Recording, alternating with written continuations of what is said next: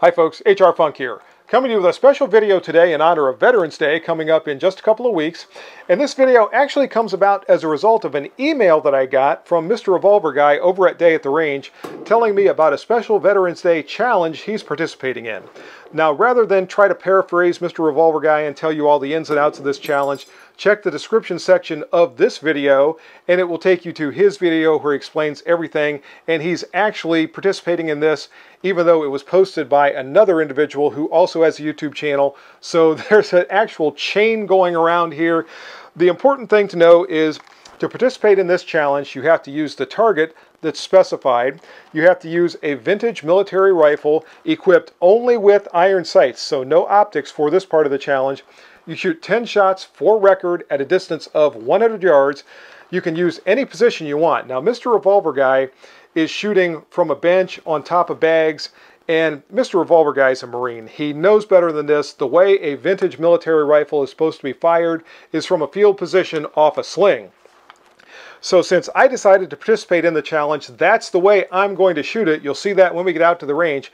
But first I have to tell you something specifically about the target that I'm using.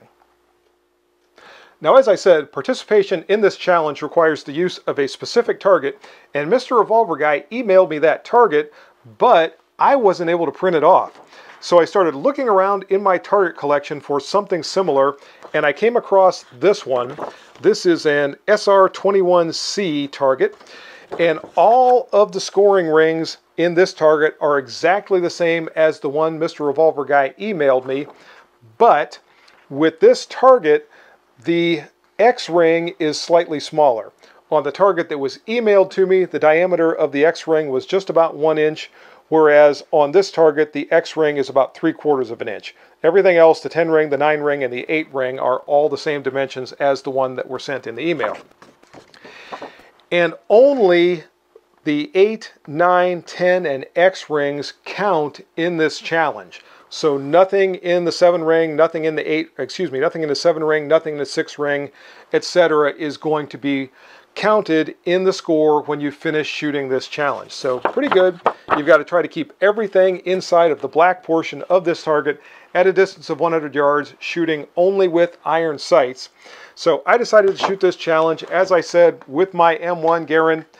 And I also decided to shoot it with some leftover M2 ball ammunition that I had here. So this is not special match ammunition or anything else. It's the type of ammunition that would have been issued for this rifle back when it was still being used by the military.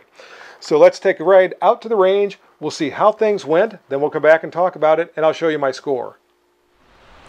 And here we go. Clip of 2 followed by a clip of 8. Let's see what happens.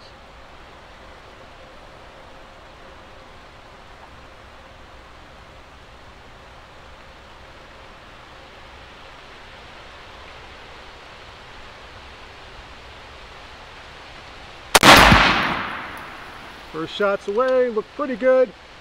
I'd call that probably a 9 at 9 o'clock.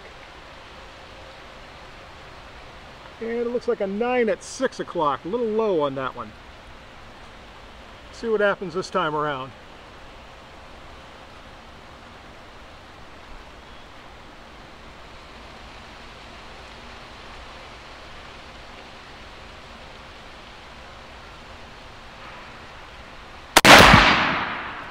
That looked like an X at 9 o'clock.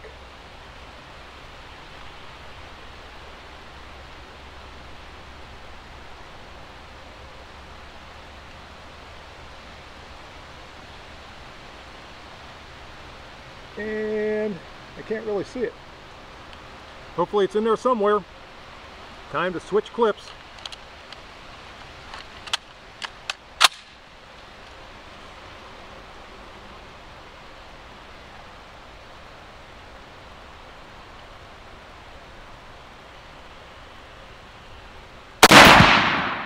That looked good. That looked like an X.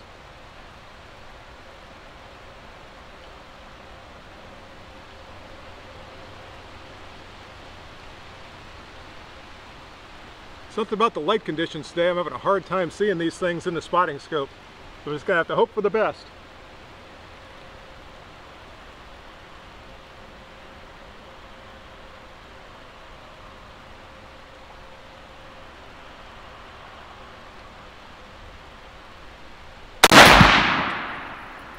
That's another one that looked pretty good.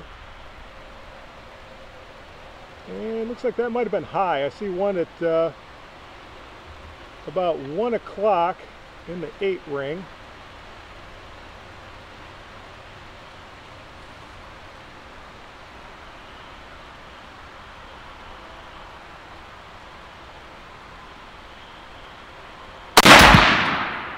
That one looked good.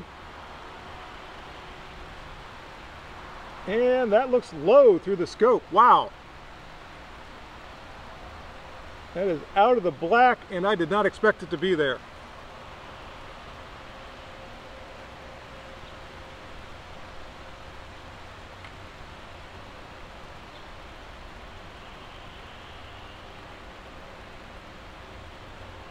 It's another one that looked good.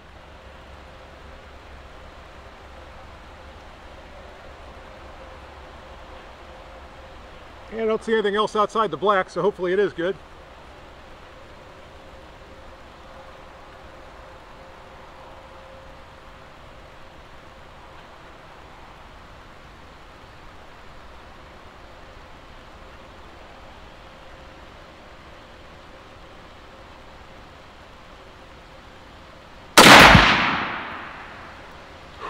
Might have held the sight picture a little too long that time.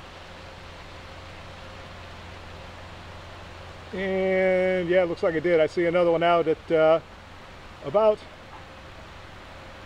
1:30, 2 o'clock in the 7 ring.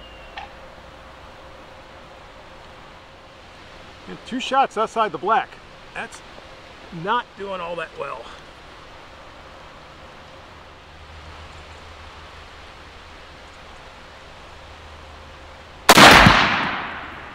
That one looked good when it broke.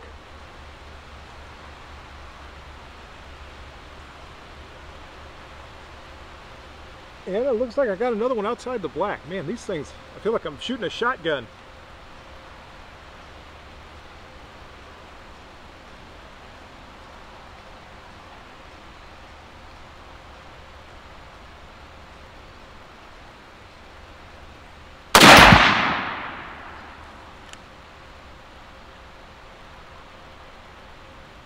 All right, that one's at least in the 8 ring. I'm going to come down 1 click.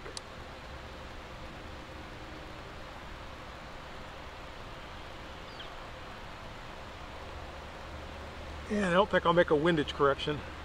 And maybe I will. What the heck. Let's go left 1.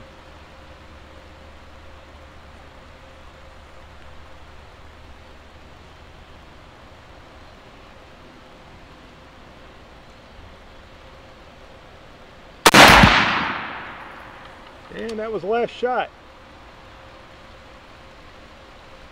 Now I'm going to go down and calculate the score. Ooh, so I ended up with a 61. That's a pretty gruesome score for me. I've won more than 1 match with this rifle, and I normally shoot it a lot better than this. But everybody who's ever done any amount of shooting has had a day like this where the bullets just didn't go where you wanted them to go. Now, I gotta say, if I'm talking about dealing with an enemy combatant, I'm not feeling too bad if I'm shooting like this at 100 yards, but I can shoot this rifle better than that, and this bugs me. So I think I'm going to go back to the range with some match ammunition, which is what I typically shoot through this rifle, and try this again and see what it looks like with some ammunition that I think that rifle is going to like a little bit better. So here we go, folks. Different day, different range, different cover, same rifle, same shooter, although I did get a haircut today. My hair was starting to look kind of woolly, so maybe if I look more like a Marine, I'll shoot more like a Marine. Also, different ammo today, so we're going to see how the M1 likes this match loading. And I've got everything set up here on the 100-yard line. I've been dealing with a little bit of wind today, but it's not too bad right now. It seems to have died down some. So I will once again be shooting a clip of 2 followed by a clip of 8.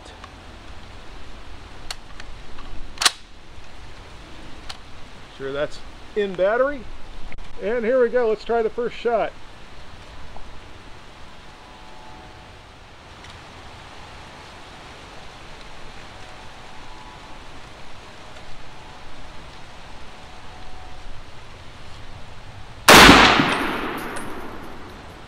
First shot I'm going to call a 10 at 9.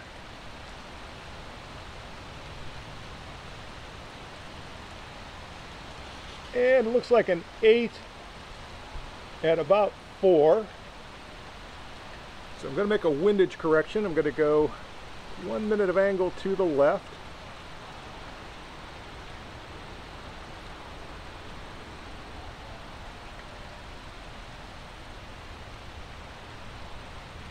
And I think I'll keep the elevation there for right now. We'll see what happens on this second shot.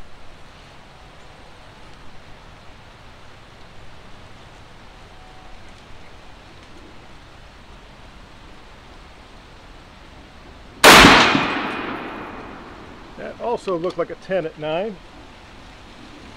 And it is a X at 9. So good. Starting off well today.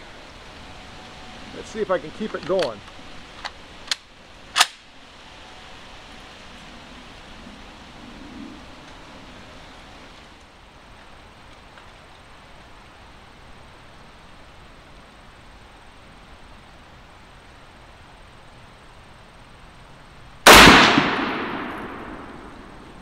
I'm going to call that one a 10 at 3. And it's a 10 at about 12:30. As long as they're in 10 ring, I'm not going to complain.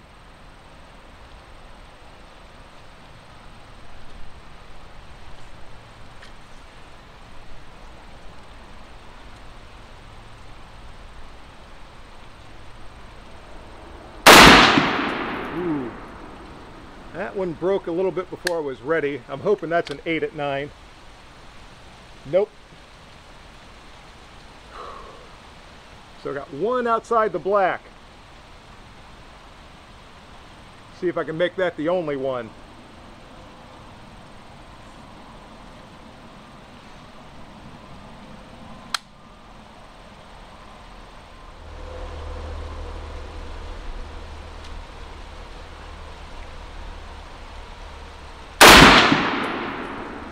That looked like an X.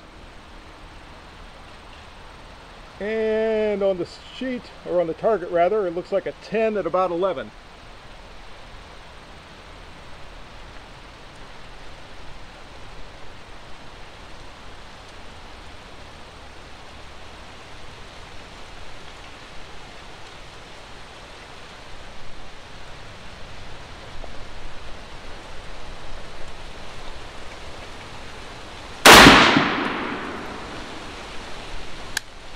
I'm going to call that one a 10 at about 11.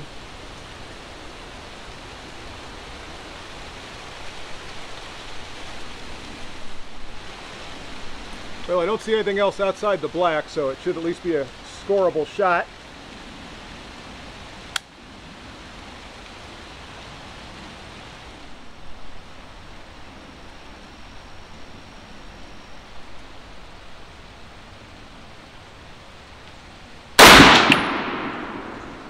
That one looked good. We're going to call it a 10 at about 9 o'clock. And looks like it might be another 10 at 12. I think it's touching the line.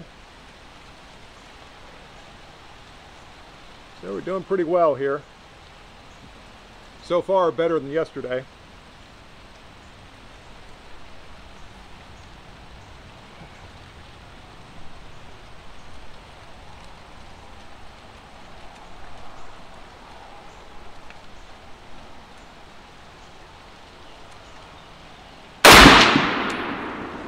That might have been a 9 at 12. Looked like the front sight was just a little high that time.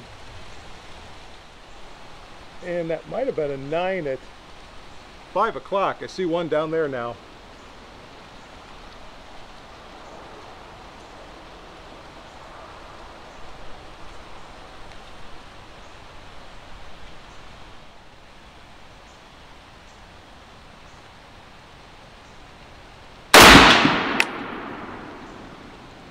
That looked a tad high. So we're going to call 9 at 12.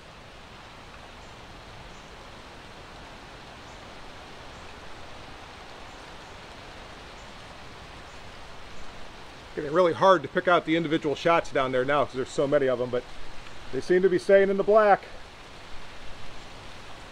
So let's try another one.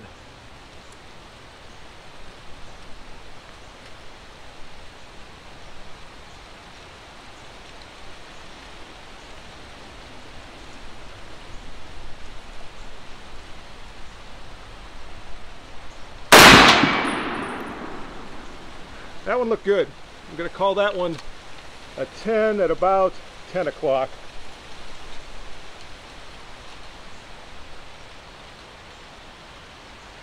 And so far I only see that one shot outside the scoring rings, and that was just a bad shot on my part. Let's go down range and take a look at the target. So that's a little more like it. This time around, if my math is correct, I came up with an 85 2X, and if I could have counted that one, which I could in actual NRA competition or CMP competition, that would bring me up to a 92 this time around. So yes, definitely my rifle liked that match ammunition better, and that's a little bit more the way I'm accustomed to shooting that rifle. So in the end, with ammunition my rifle likes, I end up with an 85, which is a much more respectable score to shoot for all you veterans out there in honor of this upcoming Veterans Day. By the way, if you are so inclined and you have a vintage military rifle with no special match conditioning, so that means GI sights, GI trigger, if you have an M1 GI gas system, just like my HRA 1955 vintage rifle here, then you can shoot this challenge too.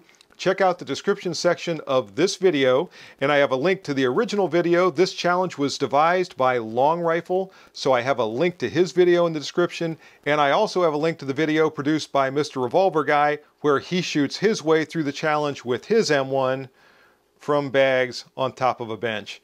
Come on, guys. You know that's not the way Marines shoot. So I'm giving a hard time to both him and Long Rifle, who's also a retired Marine. In any case, that's the video for today. I hope you enjoyed it. If you have any questions or comments, as always, make sure you forward those to me. Remember, stop by hrfunk.com and check out all the news and information there. Also, be sure to stop by the product information page to check out links to all of the products that I've reviewed here on the channel, and also take note of all the discount codes listed for those products. See you next time, folks. And until then, good shooting. Bye-bye.